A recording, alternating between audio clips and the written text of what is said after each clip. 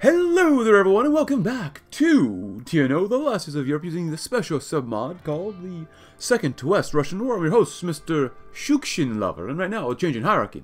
What the bad word is this? Pavel, CEO of the Phoenix Corporation, screamed at the top of his lungs. Try not to shoot the messenger, Pavel. The truth is, you're out. From here on out, all major corporate bodies, including Phoenix, will no longer have any political authority within the Russian Federation. The Federal Assembly from here on out is the government of the people, not of the corporate influences. Gurchenko explained to the smug smile as he watched the CEO's face become pink as a pig. You and Shushkin, you can't do this to us. We built this federation. It was our money that brought it to prosperity. You only exist because we permit it, Pavel exclaimed as his eyes bore into Mikhail's with unrivaled fury. That's President Shushkin for you, Pavel. You may have contributed to the federation, but any power you had when former President Pokrishkin was in charge is gone. President Shushkin is in charge of the Russian Federation. He has ordered you and every other company to play by the rules. I suggest you comply, Pavel. Gurchenko replied with a cold but calm edge to his voice that rattled the CEO. Gurchenko smiled as Pavel struggled to come up with a response. The economic minister moved to leave the enraged CEO's office, but stopped at the door. He took a deep breath and looked back. Do not underestimate Vasily Shushkin, Pavel. If you so much as try to challenge his authority and the will of the people, he will bring you down before you have a moment to comprehend what you have unleashed. And with that, Mikhail left the office, greeting grateful workers with a warm smile as they cheered him on, applauding the minister for standing up to their ruthless CEO. For the first time in his life, Pavel was put in his place by the will of the workers, as right now we are doing. Prepare for what's ahead. If you'd like to read about that, please go right ahead again, which I believe I read last time, so. And the West Russian Plan. Now, I think I read this one as well, but, oh, Reichsminister Havel has been murdered. Oh, boy, too bad. All them individuals gonna have to go bye-bye. So we're gonna do some of this, and then, actually, what is their support like for now in the Duma? They like us, they're supportive. We definitely need more state Duma seats immediately, and even federal council seats as well. So we got to save our PP. As much as I want to core more stuff, we got to wait. I can't remember if I read this, but after decades of industrial buildup and economic reform have all led up to this moment, a new industrial plan that aims to succeed the Central Siberian Plan and lead the Federation to another age of prosperity. The West Russian Plan. The new industrial projects underway and new businesses popping up every day. Western Russia will soon enjoy the same standards of living and prosperity the rest of the Federation enjoys. What's to come, of course. We can't do this one just yet because we need to have a majority in the Federal Assembly, but we'll get there in due time. What's to come? As a Yekaterinburg native, Vadim had grown used to the militarist culture that defined the city since the rule of Konstantin Rokossovsky. When the Federation took the city, the sudden introduction of Novosibirsk business-centric culture shocked him greatly. The drastic influx of entrepreneurs and managers changed Yekaterinburg nearly overnight. Soon, local elections were held and Boris Yeltsin was elected Oblast governor. They had endured countless changes, but in recent weeks, change was marching on the horizon again. Ever since President Shushkin's speech, it seemed the entire Federation was on the warpath, its feet firmly set on the road to Moscow. What you're thinking about, Vadim? Artyom, his shift manager, asked. They stood together on the production line, surrounded by the clanging of machines. Vadim sighed, staring at the long line of rifling that filled the assembly belts. The city feels as if it did in the 40s. There was tension. Vadim trailed off as flashes of tanks and screamings entered his mind. Why is Shushkin provoking Germany again? Is he trying to condemn Russia? We have lost the Germans twice. Why would this time be different? He said, rubbing his eyes. Boris placed a hand on his shoulder, a warm smile on his face. I don't know where the future will take us or what will happen when the dust settles, but we have a little faith. But have a little faith. Russia and our president have been underestimated before. I don't know if we'll prove their doubters wrong, but one thing I've learned is that you should never underestimate the determination of an angry Russian. And with a smile, Artyom walked away, leaving Vadim alone to dwell on his thoughts once more. An uncertain future ahead, but he had to embrace it. We got quite a few comments to go through, and let me double check here. So this is where we put the heavy artillery. I was looking for the tank stuff, but artillery's over here. Interesting, okay. Jean Kirkpatrick. Oh, John Glenn is gone. Oh, no. Fascist of the world. Watch your back. But we must do cultural revisitation? Why not?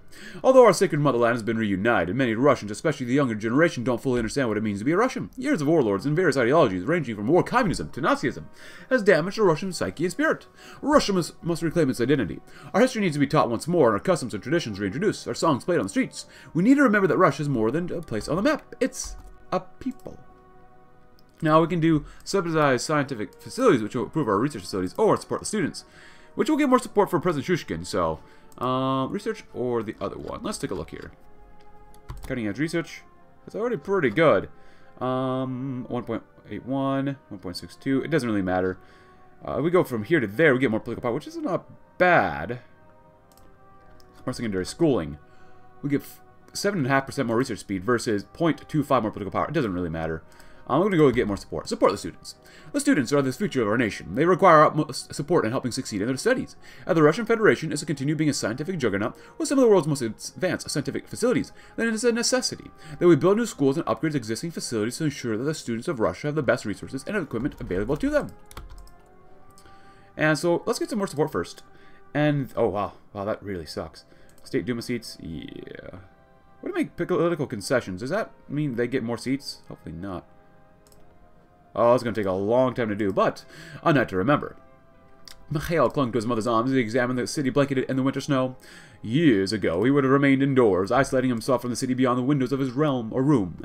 He didn't have any friends. His only company were his parents and his collection of books. The years of anxiety he felt during those years dissipated when the Federation finally liberated his home city. Today was a special day. He and his parents had been waiting in line and the young boy grew increasingly confused with each passing moment. He saw many other adults whom all stood in pure excitement. After a few minutes, Mikhail had finally worked up the courage to ask his mother what they were doing there. Today is a special day.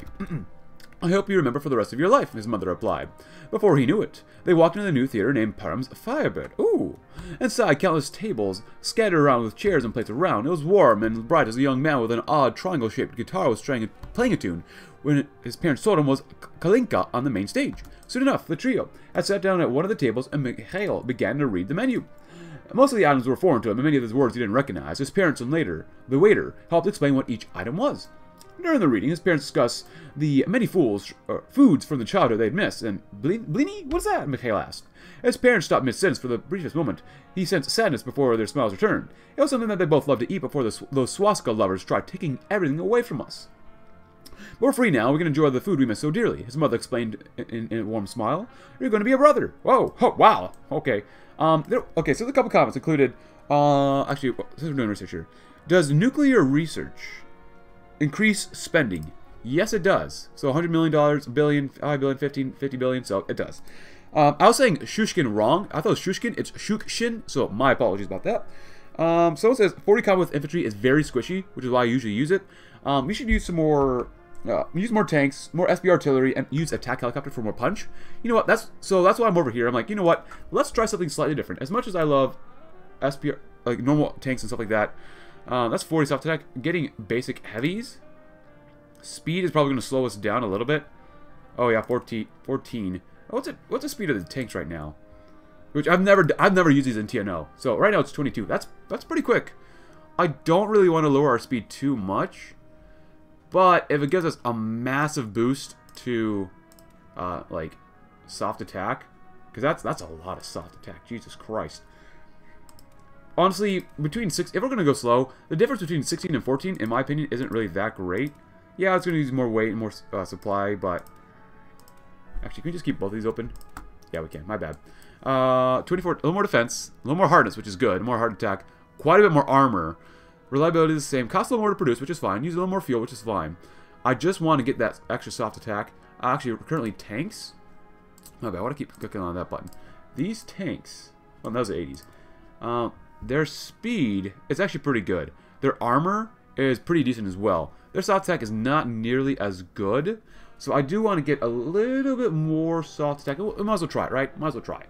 I've never done this before. So let me know in the comments. Do you use artillery, SB artillery in your campaigns? Because I know it's been recommended to me before. I just have never used it that often. So I figured, you know what? For this campaign, let's try something a little different.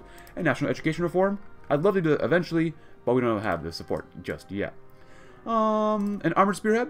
In 1941, the Germans didn't break our lines with infantry alone. It was an armored spearhead that shattered the Red Army and stormed the sacred Moscow.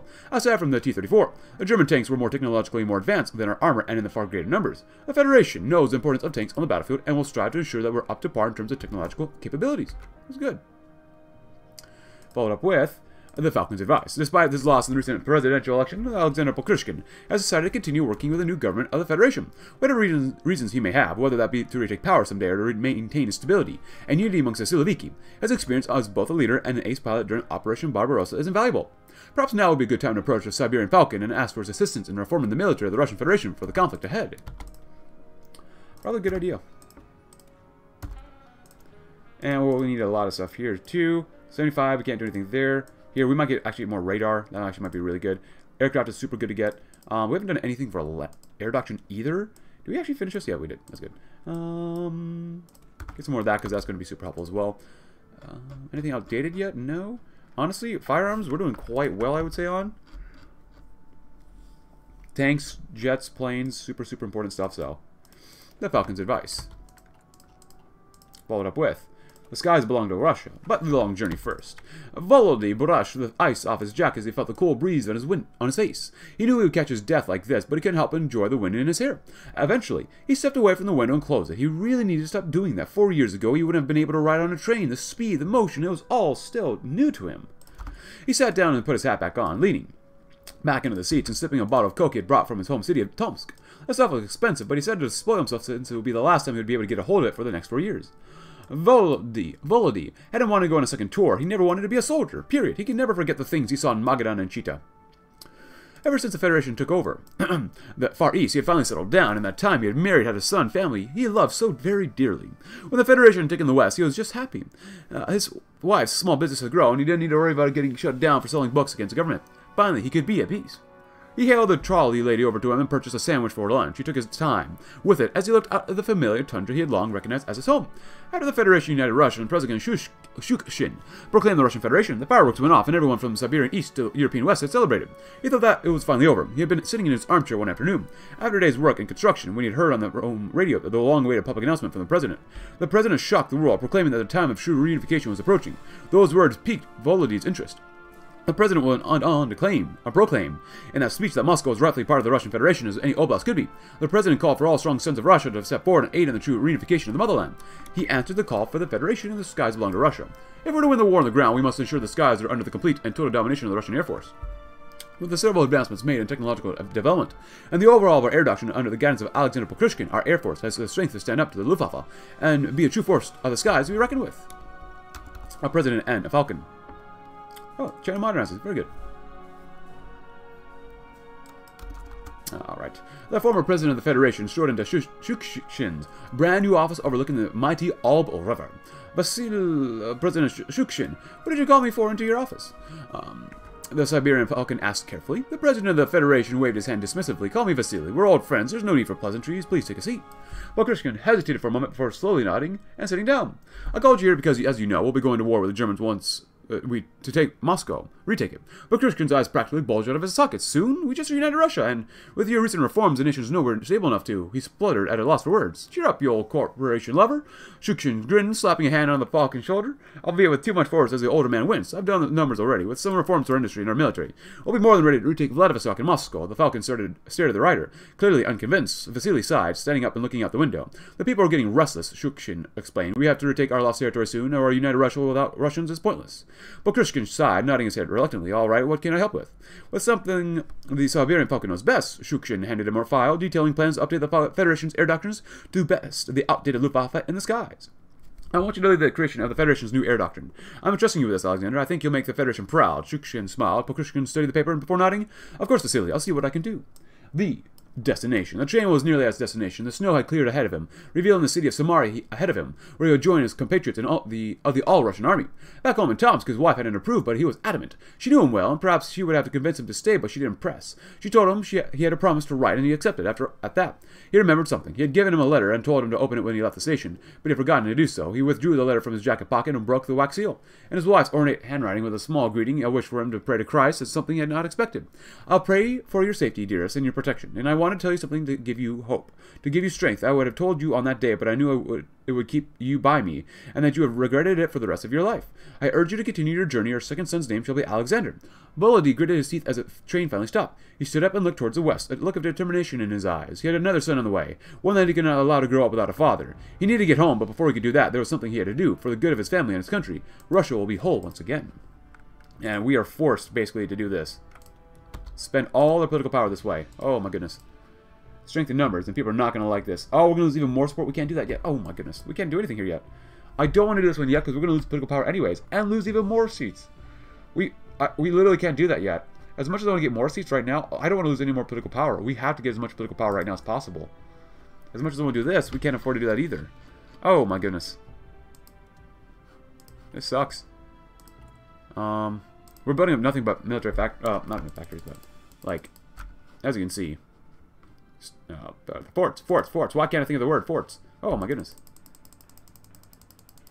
This is a lot more detailed than the normal Second West Russian War with another unifier currently. So at the time of this recording, like, most of the other unifiers can just go ahead and fight someone else. But like for us, here this is a lot more than I thought what would happen. So let's try to use this. I've never used this before in TNO. It's going to be pretty costly to make, but that's alright. We got plenty of guns, we can spare 5 there. We got plenty of artillery, we can spare 5 there too. How many do we make a day? That's not going to be enough. I might actually duplicate this one. Actually, no. They're not even 40 count with it. Flight of the Aviator. Pokrushkin sauntered towards a sleek flying machine. Sunlight glinting off its polished metal wings, a proud smirk on his face. What do you think, Vasily? It's beautiful, isn't it? The Aviator asked. Not corporate made, that's for sure. The president quipped as he followed closely behind the experienced pilot. The Federation recently released a new batch of combat planes, and Pokrushkin would be the one to try them out. Alexander had a massive grin as he soared through the skies in the Federation's newest generation of jet fighter, the MiG-23, an aircraft with enough speed and firepower to challenge Luftwaffe in the skies. How's the weather up there? Shushkin asked through Pokrushkin's headset. It's fine, Vasily. Yeah, I've been away from the skies for far too long, Alexander exclaimed as he nosedived, performing several barrel rolls before pulling back up. What do you think, old friend? Is it fast enough to win us the skies? Vasily, with an aircraft like this, we could take over the world if we wanted. Pokrushkin replied as he looked below the clouds of the vast plains and numerous rivers of his homeland. He imagined Vasily grinning like an idiot as he pushed the aircraft to go even faster, creating a powerful sound that cracked the skies and propelled him forward. And a sonic boom roared throughout all of Novosibirsk and Russia. Now, right now, technically, I don't think there's any penalty if we don't do a focus. I could be very wrong. So we have to do everything else before we get to Vladivostok. So I think I'm actually going to wait here first, because we just need political power. Like, holy crap. Like, to even do anything here? So if we do this, we get 25% more political power, which is nice. Yeah, we definitely need more political power, because we need core stuff. We need to do stuff. And I don't want to lose any more political power. How are we doing here? You know what? We're not going to do anything yet. The Germans are making a bigger army. I mean, at this point, like, I think they're pretty much done and stacked. So, now that we got this, we should be able to do another effort, right? No? Okay, let's score something then. QMM. There you go. Let's get some research done, too. That's all done, which is nice. Provide air support for units. Close air support. I like that, actually, a lot. Yeah, we're going to do this one. Air parity. We're not going to go air supremacy, because that's, like, helicopter stuff and, like, tactical bomber, strategic bomber stuff, so... Air superiority. Local dominance. Interceptors, fighters. Yeah, we're going to go with CAS. Battlefield support. That's the way to go for now. Since we're here, I'm just waiting to see if we can get any more stuff here, because we definitely need to do this. What happens if we do this? You know, I want to see. Do we lose anything? Do we lose? We might lose support here, maybe. Oh, I should have checked. 70% is pretty good, though. Hey, if you want to read about the second decrease in poverty for this campaign, please go right ahead. So now we get 2.14. Oh, wait. Nice. Did that help us at all? Political interference, political concessions plus 10%. So it wasn't really that much. So we gotta wait. Alright. Early. Oh my gosh, we still have only early cast. Oh, that sucks. I get some improved jet cast. And planes don't matter for now. Artillery, might as well grab the next thing. Maybe? No. That's way too at a time. Extra tanks are super good. Oh, we got logistics as well. Nice. Go ahead and integrate that place. Thank you. Gotta keep spending money, unfortunately. Hey, we're looking a little better, though, right now. Not bad. Let time go on. Get some better stuff here. Maintenance? Sure, why not? And... State Duma? Yeah. Because we're so even here, which sucks. That sucks so much. But since we're not doing any focuses, we're going to actually be able to core a lot more stuff here. So. Nice. Actually, just get that one, too. Improved heavy art. Actually, political concessions. Oh, wow. Now we only get... Yeah, so we get 0.3 more, which is okay. So this one gave us 80 soft attack. This one gives us 104. And the speed goes up a little bit more? Oh, that's so good. Or we can do this one. 52. I mean, that's not enough soft attack. I like a lot of soft attack. Go to that one, too. Selling more factories, it'll be good. Yeah, we got a lot of stuff here already. Like, tons of air bases, because we're going to flat out need them. Get a lot of anti-air. You never know how badly the Germans are going to bomb the crap out of us, which I don't think is going to bomb us that badly, but still, you never know. Cool. Cool. All right. And I don't want to forget about this too. I did forget about this just a wee bit, We'll get all that stuff done. Nice. Still no manpower, but basically 80 million people is probably not going to be enough. Poverty rate's not bad, and we did get that better poverty thing, so yeah, it's not too bad either. 9.2% is not too bad. Political interference is not going to increase too much. Yeah. Unless, what was that? 108 agriculture. We're already literally done with agriculture. So, as much as I want to core Karelia. Nice. There you go. Oh, how did they get up to... Oh, man, that was really bad. Political concessions really hurt us there. So, yeah, don't do political concessions, kids. You definitely don't do that. Don't you? That is just going to help us out. Core more stuff. Just core. So, I think... Alright, so... Oh, well, hold on. Let's get more technology done first. A little bit ahead of time. So, we're pretty much done. Oh, never mind. I lied. With that for now. So, this is what we're going to do. A new federation. I don't think I've read this one yet. After many drafts and much discussion amongst the members of the Duma, a new federal constitution has been created for the federation. A new constitution protects each and every lawful citizen rights to freedom of speech, to assemble peacefully, and to live freely without needing to worry about the government. Naturally, the Siloviks are outraged at this, as it would essentially eliminate any chance they had over the federation with them in the minority. There is little they can do to stop from passing. For the first time in who knows how long, the Russian people shall finally know true freedom. That's going to hurt us. Go ahead and do it once. We'll do this one immediately first, but... Yeah, I don't know. We just don't have enough political power, in my opinion. I mean, I could be very wrong. Like, I could be completely dead wrong, but, you know, whatever. 5 a day. Basic heavies. I feel like we need more. Especially since I want to use a lot more tanks, so go down a little bit more. Artillery's okay. We're going to need a few more APCs. We got a lot of advanced tanks. Holy crap. Since we're here together anyways. Oh, we got some jet casts, which is nice. Some even better jet casts.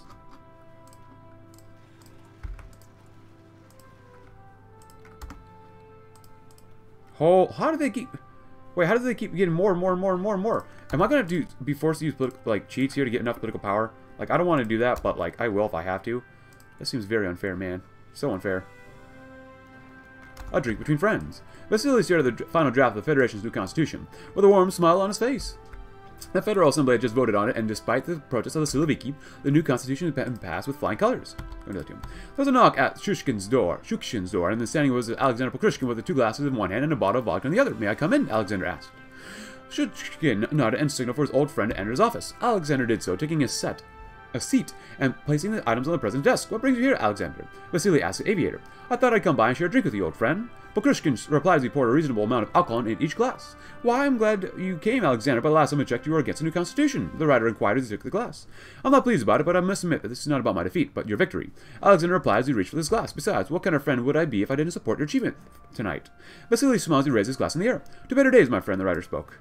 Pokrushkin was silent for a moment before raising his own glass with a smile. "To better days, President Shushkin," and then the Russian dream, which is going to hurt us even for more political power. My God. When the Soviet Union fell all those years ago, many believe that the dream of Russia fell with it too. The promises of prosperity made by Bukharin fell to pieces with the fall of Moscow and the failures of the West Russian Revolutionary Front. Things are different now, though. On the streets, whispers of hope could be heard every day. Thousands of Russians were escaping poverty and reaching prosperity. New businesses were opening across the nation. With the conclusion of the National Reformation, the people of the Russian Federation have finally achieved the very thing President Shushkin had long promised since his inauguration, the Russian dream. Which, oh my God, we don't have enough political power. Go and grab that stuff. Yeah, just go and grab both. I wouldn't have helicopters, but whatever. We'll get it done anyways. A new dawn. Nikolai had to blink back tears. He didn't believe it. Since the days of the Soviet Union, he had never felt anything but despair. His life had been constant suffering. He lost his father in Moscow, his mother and little brother to succumb to hunger, while his sister had been worked to death in the factories of Perm, making bullets for the Nazi dudes. And all the while, he barely stayed alive by living off the wilderness. As one of Russia's many warlords vying for power finally managed to unite Western Russia, he was employed as a lowly factory worker, working long shifts in dangerous conditions to get the bare minimum to eat. No matter how many times Perm changed hands in the ensuing wars, he remained poor, depressed, and sick, seemingly destined for a life of nothing but torment. But all the pain would end tomorrow. Just as he lost all hope in his life, he heard the news. The current ruler of the West Russia, he had surrendered to the Siberian Federation, reunifying the Russian nation after 3 decades of division. At first, he hadn't been optimistic, but soon realized that President Shushkin was trying to change the Federation for the better. As time passed, his work hours got shorter, his wages got higher, and the government was actually putting people ahead of profit. And with the passing of the Voting Rights Act, he could vote for the first time. The beaten and broken young man could envision a bright future, one better than toiling in the factories or dying on the front lines. For once, he could dream of a better life. And like so many others, he dreamt. Okay, so now we get slightly more political power, a lot more multi-population, stability, construction speed, which is nice. It's not enough. But we're done with integrating places, which, I mean, we have less than 1 million that's not cored here, but we still don't have enough manpower, which sucks. It's not the mod's fault. Like, I'll just say that there. It's not going to be good. Yeah. Oh, boy. Let's look at this. 40. Oh, my God. 44. How do we get more support instead of just waiting for political power? Like, that's all we can literally do. So making political concessions is not worth it. I think really the only thing that we can really do here is I'm just going to spend some time off screen, making things better, improving ourselves, getting ready for the war. So we did that one. When we get enough support, I will do the West Russian plan so we can improve faster. So I read this one already. And then National Education Reform, which you do get more taxable population. It's going to cost a little bit more, but that's okay. So I think I read this one. For decades, the Russian education system has been in shambles. Many schools across the nation have been reduced to mere indoctrination camps for the various warlords, teaching very little about their motherland and the world beyond. The Russian people deserve an education system that offers useful skills that will help them in life and not turning our impressionable youth into ideological fanatics. And so, because there's going to be quite a bit of time difference between now and then, I'll see in a little bit when we have similar focuses finished. Hope in the West. An old man walked quietly down the street of his native Perm. He had witnessed much in his life: the fall of the Union, the collapse of the Front, the downfall of Perm, and the rise of the Hitlerites under Wagner. For years, he could only weep as he stared up at the ruined buildings to see the dreaded banner bearing the swastika flying above their heads. The old man kept to himself, avoiding the German worshippers as much as he could. After witnessing so much pain in his life, he thought he could never know happiness again. So, when he heard that the Federation taking control of Perm and proclaimed the establishment of the Russian Federation, for the first time since his childhood, the old man had been truly happy. He joined the crowd that flocked to the streets, celebrating the reformation of the Russian nation. Things did get better as time went on. Development was occurring across Perm as fear of the Brotherhood faded into memory. It seemed his native city was discovering itself once more. He had heard news that the president himself was visiting his home city, wanting to see just how much things had changed. The old man found himself in a crowd of people, all awaiting the arrival of the president, and soon enough, a motorcade of black vehicles had arrived, and out stepped their beloved president. Waving to the crowd, the president approached, offering handshakes and exchanging words personally.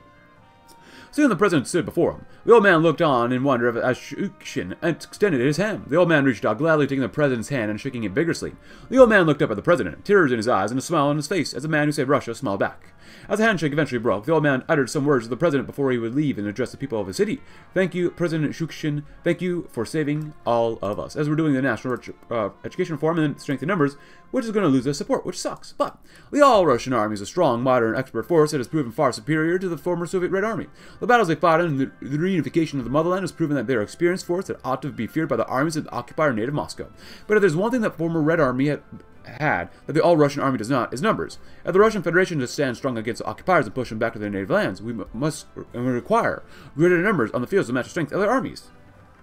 We're going to lose just a lot of stuff, but we do have hopefully more strength now, so nice. Tomsk State University. Natalie had tears in her eyes as she gazed upon the place she had called, or dreamed of ever going to since the 7th grade, Tomsk University. State University. Throughout her time in high school, she studied hard, hoping to one day be accepted into one of Russia's only surviving universities. Even the fall of Tomsk and the integration of the CSR into the Federation, this did not deter Natalie from striving to her dreams. However, when she graduated from high school and applied to the university, her heart shattered when she received a rejection letter. The Federation did not allow women in universities. Natalie had been relegated to work in a factory in the factory city of Novosibirsk, earning what she could just to get by. As the Federation united Siberia, it seemed pointless to expect change to come until election day when everything changed. She remembered crying tears of joy when it was announced that her idol, the writer Vasily Shushkin, had finally dethroned Alexander Pokrushkin. When Russia finally united, change was coming quick. People were freer than ever before. The concerns of everyday workers were finally being answered. The corporations were beaten back. Women could vote once more. Her life then changed once more. She had one day received a letter from the Tomsk State University. They apologized for their unfair treatment of her, despite her being highly qualified to attend. To compensate her for the university's actions under Pokrushkin's government, they had offered her a chance to return to her home city of Tomsk and finally be able to attend the best university in all of Russia. She smiled with glee as she took her first step towards the university's administrative building, preparing for a brighter life that awaited her. A dream realized after so long, and a duty to the Federation.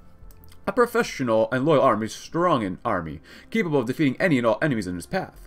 We will remind our soldiers for what they are fighting for. They do not serve the ruling elites of Russia. Their duty is to the Federation and the millions that call this land home. So we lose attack, like I said last time, but we do get some more attack, more army professionalism, which is really quite good to get. We're doing some stealth technology, which doesn't really matter too much, but hey, we got it anyways because we can. And we got to start planning for the next 5 years, so we can build some more stuff up, because land ports are great and all, but yeah. I decided to build, oh wow, look at all the land forts we built. Holy crap. That's a lot of land forts.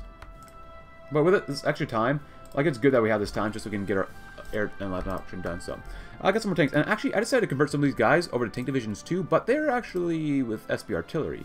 Which overall, like, I don't know. SB artillery, like, this is our normal tank division. It has a little less than 1500 soft attack. Armor is 185. Organization is almost 26. So, but these guys, their SP artillery is already pretty similar. They have less armor and a little bit less organization, maybe even slightly less HP, so I'm not really sure there's really...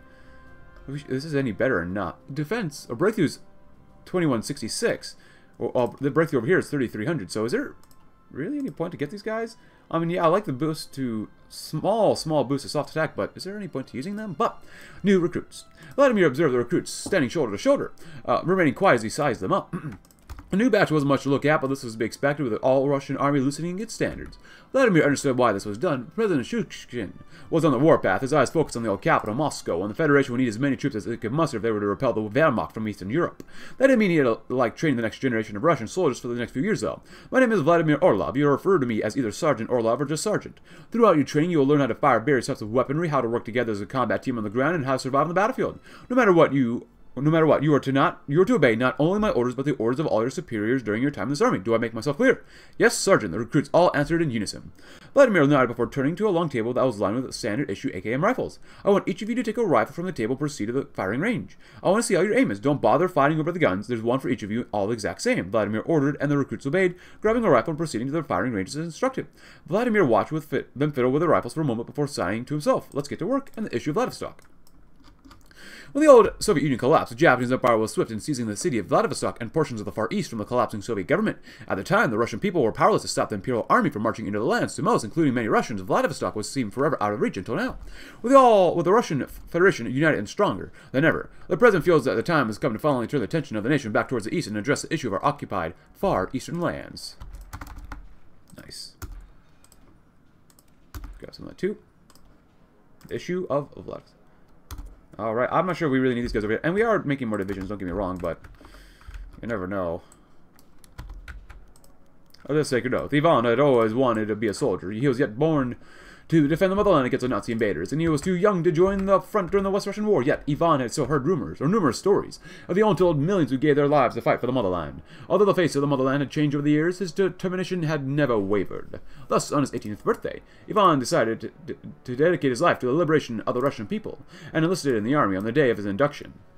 Ivan and 999 other brave young men rose their right hand to the forehead and proudly announced their loyalty to the new Russian state. To Ivan, no greater words had ever been spoken. I, as a citizen of the Russian Federation, entering into the ranks of the all-Russian army, take this oath and solemnly promise to be an honest, brave, vigilant fighter and defend the Russian people against all who would seek to subjugate them. I'm always prepared to rise to the defense of my motherland, to defend it bravely, skillfully, with dignity and honor, sparing neither my blood nor my life itself for the achievement of total victory over our enemies. Those words would ring throughout their minds for the rest of his life. At that moment, a tear rolled down his cheek. It was his turn to set Russia free. And also, we did get to a single weapon over here, so, yeah. Other than that, not much else has really happened off screen, but petition to America. The U.S. of A. Ever since the Second Russian War, the Americans have been there to help the Russian people in their time of need for decades. They've stood as a beacon of hope and liberty in a world strife with tyranny and oppression.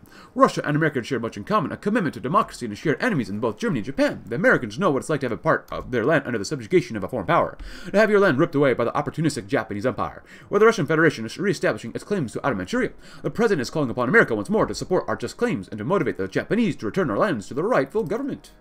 The Falcon's proposal. Shushkin drummed his hands on the table impatiently as he waited for Pokrovsky to arrive, with the Russian Federation reformed to prepare for what's ahead. Vasily felt the nation was finally ready to address the matter of Vladivostok. A city built by Russian hands, stolen away by the Japanese during the collapse of the former Soviet Union. Could he do it? Could he pull off a negotiation with a superpower? Its popularity would skyrocket if they could retake the Far Eastern lands, but if they were to fall in this endeavor, the increasingly anxious president ran a hand through his hair, sifting through the possibilities in his head. Right on cue, Pokrovsky entered his office. Acknowledging the ace's presence with a nod, the rider gestured to the empty seat for Pokrovsky to take. "You know why I called you here, Alexander. We can't ignore Vladivostok." The Falcon nodded, placing several files down in his desk. "I've spoken with some of my colleagues, and we've come up with new proposals in dealing with the Japanese," he explained, as Shushkin took a folder and opened it. "Most of our solutions involve a Japanese leading economic treaty that would last for the next couple of years. We could allow the Zaibatsus to set up shop in China, Chita, and Magadan for researchers so we can get investments from them to help develop the Far East in addition to Vladivostok. Alternatively, we could offer them support through the current oil crisis." Shushkin nodded, grabbing the folder that covered the option. "The idea is to make the Japanese see us as equals, as well as give them a deal they can't refuse. This one," the pilot gestured to the folder in his hands with a grin on his face, "gives them a deal they literally can't reject. And to the outside world it'll look like Japan, a global superpower, is on their hands and knees begging us for oil." The rider smiled as he set the file on his desk. "The Lord of the Far East shall be ours once again." Oh, did they have supply issues? Unit unable to move to a province along his path. Yeah, no, you're fine. Alright, so 4 more divisions. Do we have enough? Yeah. And we'll get some more 10,000 manpower back, which is nice, but it's not going to be enough, but whatever. Petition to America. military march in Novosibirsk. Although we do not see conflict with the Empire of Japan, the Federation must show to them and the globe that Russia is no longer plagued by the weaknesses of the old Soviet Union. We are a rapidly modernizing and militarily powerful nation capable of going toe-to-toe with the globe's largest superpower. General Dmitry Glinka has recommended that in order to further intimidate the Japanese, we should march the all-Russian army down the streets of Novosibirsk, similar to the parades once held in the Red Square of Moscow. Nice. And since we're here, we don't really need this probably too much more, but State Duma, thank you. And the people are supportive of us, which is nice. Contact the Russian partisans. For decades, the Russian partisans in Outer Manchuria, particularly the Birobidzhan Oblast, have fought tirelessly and valiantly against their Japanese oppressors in the long effort for freedom. With the reunification of Russia, their efforts will have only intensified as they now fight to rejoin their motherland. With the Federation now aiming to retake the occupied city of Vladivostok, perhaps now would be the perfect time to reach out to these partisan groups and better coordinate and supply their efforts against the Manchurian and Japanese authorities in the region. The eastward march. Oh, look at that, the Russian dream. Shoulder to shoulder, marching proudly, their faces looking towards the presidential palace as the bands played songs of praise to the army and the motherland. Rows of infantry hold their weapons forward, boots hitting the ground and sync in perfect formation. Lines and lines of trucks carrying patriotic soldiers standing at attention, their bodies as rigid as a column of steel beasts that follow them behind. The newest batch of Russian-made tanks rumbles past, their armor shining beneath the sun. Uncountable amounts of artillery hog the sides of men that haul them along as a cavalry division trots by, holding their bayonets up to the sky. Shushkin gaze upon the never-ending lines of soldiers from the balcony and felt its raw emotions tug at his heartstrings. Pride of the new federation he had built. Now a beacon of hope in this godforsaken world, a bit of confidence maybe. This parade was barely a fraction of the Federation's actual army, which had become a force capable of standing up to the armies of Germany and Japan, but above all of these emotions, uncertainty. Uncertainty about the future. Would the negotiations with Japan fail? Could they beat back the Germans? What if they couldn't liberate Moscow? What if they lost Shushkin was snapped out of his thoughts by a firm hand on his back. He looked over his shoulder and saw the concerned faces of not only his cabinet, but Pokrushkin as well, his eyebrows raised with a look of concern in his eyes. Look below, Vasily. They're all marching for you, and you're wallowing in your depression. I believe you didn't come this far to fail. This should be one of the proudest moments of your life, so act like it. The strong man practically yelled at him. Shushkin slowly turned around, nodding. I guess you're right. You must really have faith in our nation, faith in yourself, my friend. Do you remember that oath we made all those years ago? Have you forgotten what we swore to that day that we broke from the Central Siberian Republic? No matter the struggles ahead, no matter the enemies we face in the coming storm, we will free our people no matter the cost, and tell them to raise heck. The partisans in Outer Manchuria have been rallied behind the Russian Federation and are prepared to fight hard to rejoin their motherland. In Khabarovsk and Vladivostok, rebels under the guidance of our agents of the Sluzhba Bezopasnosti are ready to raid imperial military facilities. We have all the pieces in place now. Shushkin is prepared to give them the order. Give them heck, boys. Give them a lot of heck. Ooh, people's support goes down. Alliance in the woods. And let's do first anyway, since we want to lose support anyways. So, Dmitry slowly approached an isolated shack located deep within the forest of Birobidzhan, just north of the city of the same name. After some investigating and some advanced questioning, he had learned that the former resistance leader lived quietly. Halt! Not one step further, an old voice spoke from within the trees. Dmitry searched around the forest before his eyes settled on the old man sitting from afar with a rifle in his hands. Are you the one roughing people up, seeking to find me? The old man asked. I am. My name is Dmitry Ivanov. Shuzba Bezopasnosti, on behalf of President Shushkin. I'm here to see you, Peter. Dmitry replied, hands raised to show he meant no harm. Peter lowered his rifle as he eyed Dmitry. I've heard of you. You've done plenty of bad things. Russia's monster. Tell me, what brings you here? Peter asked, as Dmitry approached the old man. President Shushkin wants you to rally your old comrades in arms, cause as much trouble and chaos as you can. The president aims to retake Birobidzhan and believes that restarting the resistance will make the Japanese more open to negotiation with the Federation, Dmitry explained. Finally lowering his hands. President Shushkin, he's so fixated on Moscow these days, I must admit I'm surprised he's even interested in Birobidzhan. Peter replied, shocked at the news. Peter turned away from Dmitry, thinking to himself for a moment. When Russia shattered, his resistance had been left to fend for themselves before the Japanese finally broke them in Khabarovsk. Now the president of his homeland, reunited, wants him to jump into the fray. Peter lost many of his brothers and sisters in arms in their impossible mission to free Amur Basin from Japanese rule, and it amounted to nothing. But that was without a strong Russia to support them. Perhaps this time there would finally be a chance of success. Maybe there's a chance that he could finally do what he'd always wanted to do, liberate his fellow Russians. Peter sighed as he turned around to see and face Dmitry. Consider the Russian resistance reborn, and approach the sphere.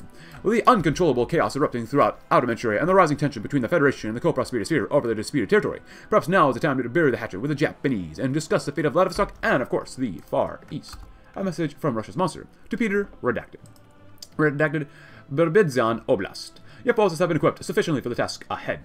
With negotiations for the Far East approaching, the time has come to cause as much chaos as your partisans can against the Japanese and Manchurian military personnel.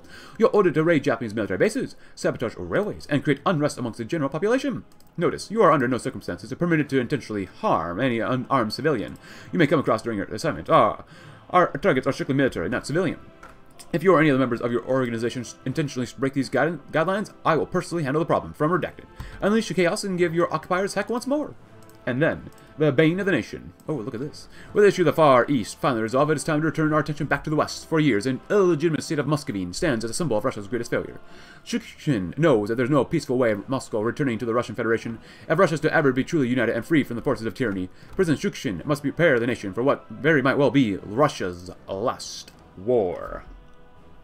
Awesome, awesome, possum. We want even more soft attack, so... It does go up a little bit more, but it's still... I don't know if I can justify the cost for that, you know? Keep training if you need to. We need to have the best tip-top military ever. The issue of Bidzhan. The Bidzhan Oblast has been the source of a partisan movement in Ottoman Manchuria, who has been battling the Japanese occupation for the homeland since their illegal annexation in the late 40s. The land is a majority Russian province, who only wishes to return to the warm embrace of their motherland. With the return of Bidzhan, a large chunk of the Russian partisan movement would go along with it. I'm sure they'd be happy to have it off their hands, of course, and approach the sphere. After several weeks of chaos in Outer Manchuria, and growing tension between the Russian Federation and Dai Nippon Taikoku, the Japanese have finally approached our government and have asked that we meet in the city of Beijing to discuss the future of Outer Manchuria. With the government eager to regain the occupied Far East from the Japanese, we have agreed to meet them and have sent our top diplomats to negotiate with the Japanese. Let's begin.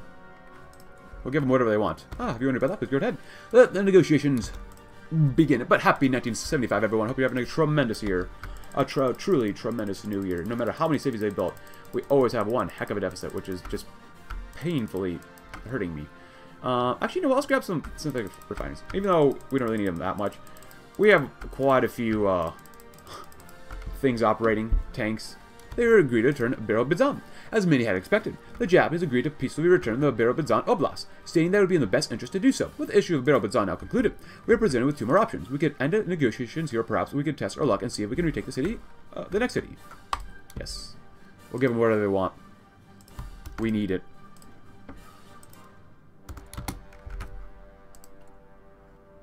Actually, can we... also, like, we got everything else done, so they promote compromise. Unlike Bidzhan, Japan is not as eager to hand over Khabarovsk. They have instead proposed a deal. In exchange for handing over Khabarovsk, they have asked for them to maintain the resource rights in Outer Manchuria and gain access to the tungsten reserves of the Magadan Oblast. Fine. They must see our tanks. And motorized. They agree. After some negotiations, they've agreed to return K and Outer Manchuria to the Russian Federation. Our diplomats have celebrated the victory as much as what was stolen by the Japanese would now be peacefully returning to Russia where it belongs. Now about Vladivostok.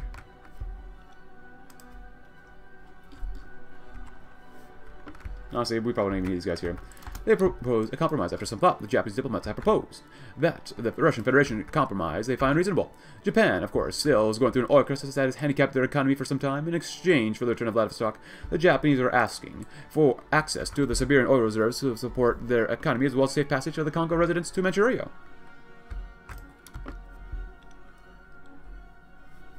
Nice. And they agreed to return Vladivostok.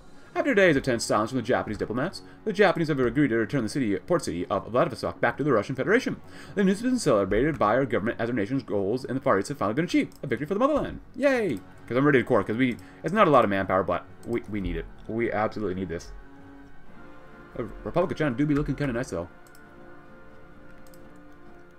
Treaty of Beijing. With the negotiations now concluded, the time has come to sign the Treaty of Beijing. Through peaceful means, we've achieved our goals in retaking the occupied Far East. With the signing of the treaty, we'll see its reintegration into the Russian Federation.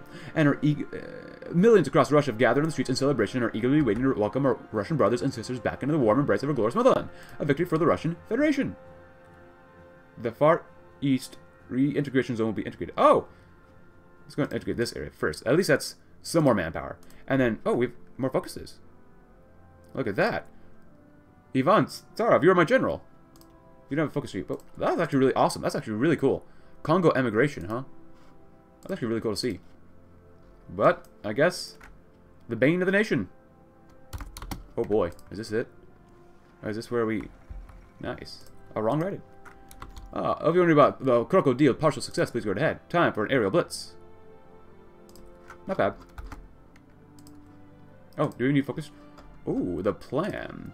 The President's called all Shushkin and all military leaders across the Federation to return to Novosibirsk and convene in the war room to plan the Federation strategy in the upcoming war against the German Reich and what preparations the all-Russian army needs to make before we can begin the liberation of Eastern Europe from Nazi tyranny. Nice. Let's keep working on this stuff, too. And then... send in the Bezopasnosti.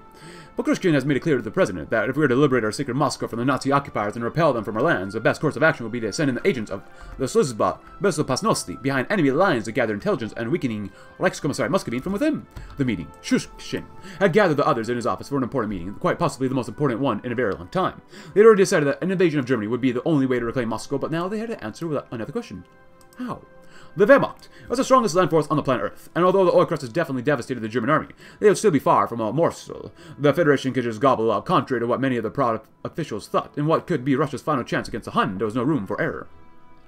The Falcon called for the Sluzba Bezopasnosti to infiltrate Muscovine and destabilize the already unstable colony. As the all-Russian army marches west, he proclaimed, partisans will lead the way, ripping up vital infrastructure and terrorizing the local garrisons, giving us the advantage in a quick offensive. On the other hand, Novikov urges caution.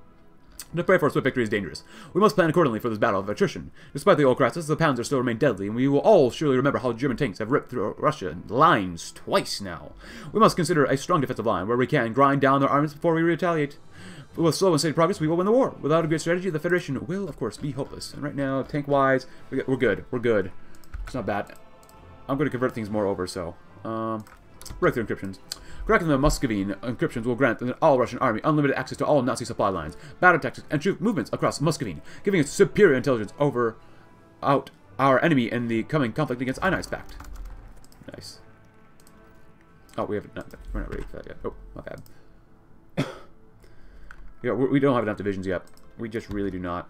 Keep going to get more. Actually, Democratic Republic. Thank God Iran's not in the faction. Thank God. Norway is, which is bad because these guys, are they our puppet? No, they're not. Actually, that's not bad then. So hopefully this is the only front we really have to worry about, which is good. But you never know. Oh, we didn't even get the next level. SP artillery, my bad. Prepare the western defenses. Oh, we get a partial mobilization. We lose even more political power, but that's okay.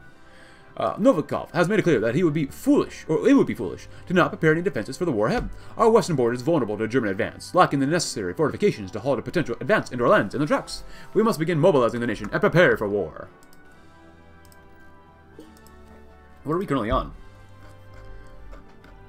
Political laws. No. 2-year draft, which is not enough. We need to go 4-year draft. Whoa, we're on early mobilization? Huh. Another late night. Crap, I'm tired, Kira muttered. Want a coffee? I don't know if they have 20 sugars for you, but I can check. F off, John smiles tiredly before replying. Let's try one more permutation, then I'll see if Gregory can rustle up some food. Did they feed you this well back in America? Kira asked. She sat down in the elderly office chair next to John as he continued typing into the computer. He scoffed. No, the CIA never dreamed of eating potatoes 3 times a day. Who knew it would be so good for my complexion, John said. Here, I want to try another variant of the Alice method. This time I'm programming the computer to execute chosen ciphertext delta with new orientation Maxim taught us last week. Maxim doesn't know crap, effing Tomsky, Kira said. Poor guy couldn't find his own 2 feet. And they weren't attached to him. Be polite, Kira Gorokonova.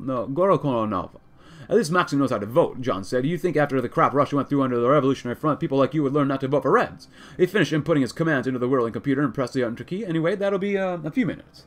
Another round of poker? Kira asked. Maybe Svetlana can loan you some money. Oh, you think you didn't teach me how to bluff at the company?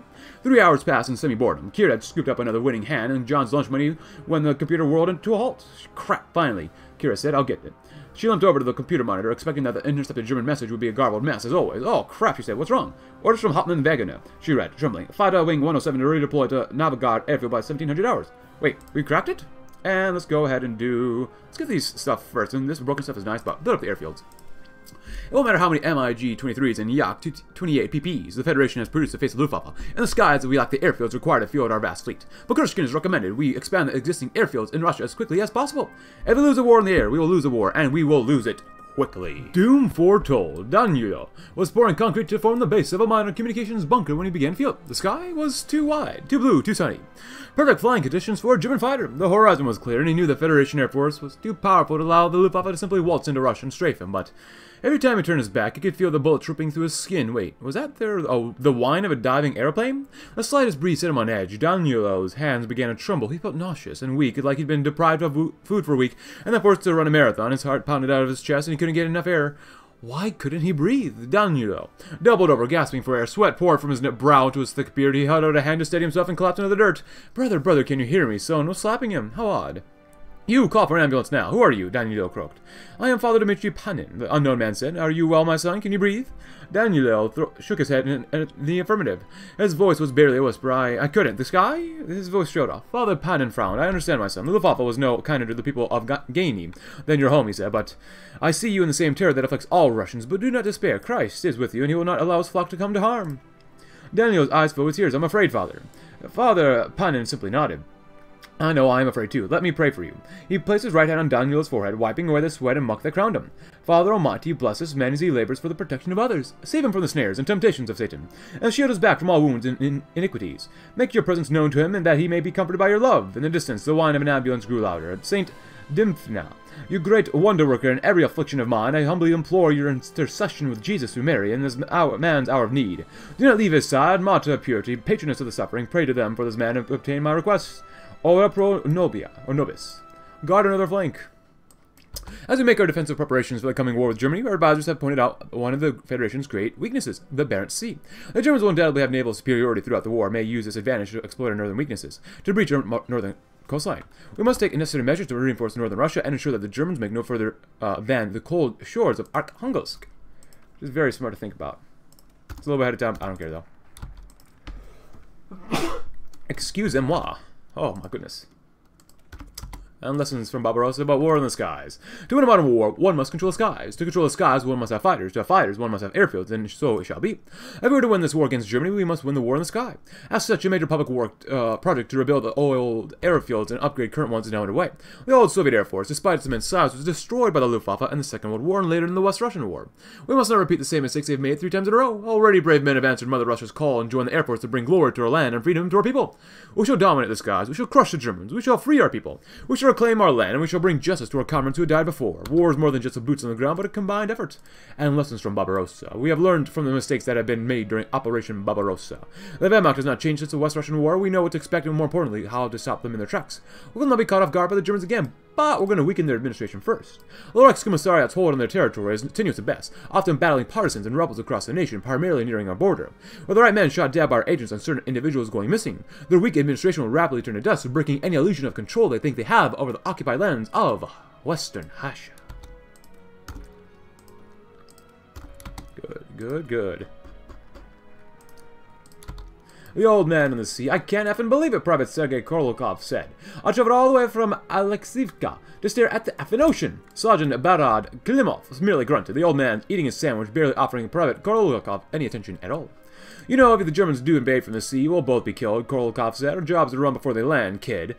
Klimov grunted. I'm not a kid, I'm a man and a soldier of the Federation Army, Korolkov exclaimed loudly. And if those fascist dogs try to dare lay a foot upon my nation's soil, I'll shoot the dudes where they stand. Klimov shook his head. No, you lied about your age when you volunteered. No, I didn't. If you're a day over 15, I'll eat my hand. I'm 19, Sergeant Klimov. Then tell me, Barakat asked, which warlord controlled West Russia before the Federation invaded? Grigory Malenkov? Klimov shook his head. You're so full of crap, I can smell it on your breath. Klimov turned to face Private Kolokov, sandwich dripping tomato juice into the sparse grass. When I fought for the West Siberian People's Republic, I was stationed in Zataus. This gang, the Aryan Brotherhood, seized Perm. A couple months later, they started testing our borders.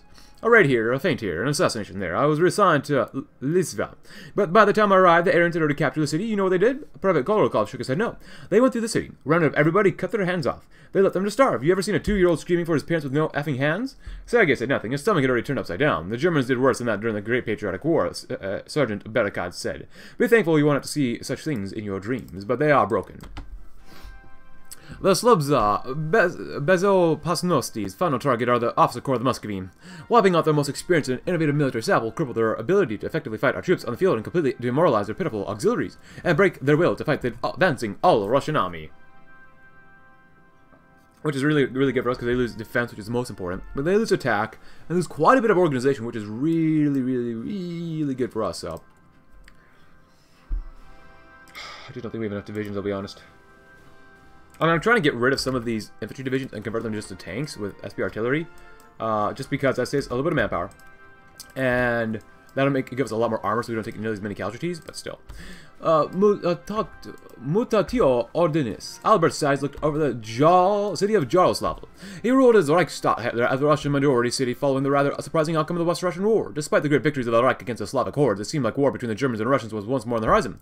Why do they keep fighting us? Albert asked out loud. Albert would never admit this to any of his colleagues, but since the disastrous outcome of the Second West Russian War, or the West Russian War, the man had grown to respect the Russians and their seemingly indomitable will, while the Reich had stagnated, even falling into civil war not long ago.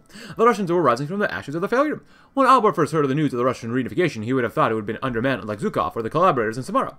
He would have never guessed or thought that Vasily Shushkin, a man who hails from the vast rural plains of Siberia, would have brought the Russian nation back together. Yet Albert could only watch on in surprise as this man who was once unknown to the world seemingly transformed Russian culture, bringing forth ideals of liberty and democracy. Meanwhile, the Reich refused to move on from its victory in the Second World War. While Russia had learned and evolved from its many mistakes, Germany was still stuck in the past. Albert looked to the streets below, watching the Muscovites go below about the business. In the recent weeks, the people he had governed seemed to be waking up. Protests were becoming more frequent. Demands to rejoin their mother country becoming louder and louder. Despite the great victories of the Reich, it seemed that history was coming to correct itself. As Albert observed a Russian family walking down the street, he asked himself a question that had been on his mind more and more in recent weeks. Are they truly inferior? Question that every good Nazi needs to ask himself.